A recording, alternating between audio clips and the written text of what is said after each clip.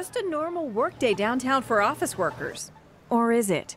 First, you notice the ears, maybe a tail. I think that's what they love to do. It's fun for them. It's fun for us because we work right here and we're stressed. And when we're done being stressed, we come out and see them. So it's fun. Maybe puts a smile on your face? It does. It's very exciting.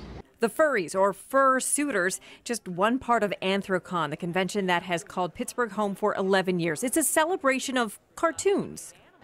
And it's a really great time of the year to have them because it's very hard for us to book conventions on July 4th weekend because it's traditionally a family time.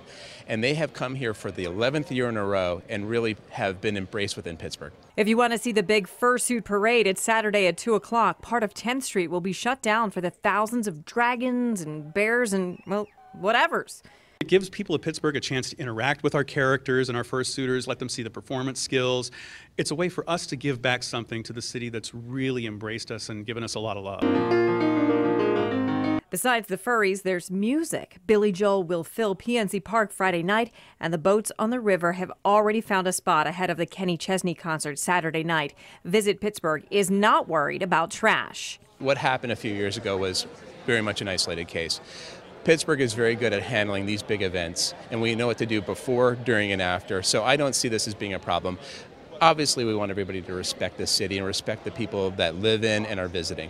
Wait, there was one more thing. Oh yeah, fireworks. Pittsburgh will host its famous display Monday at 9:35, which will fill Point State Park.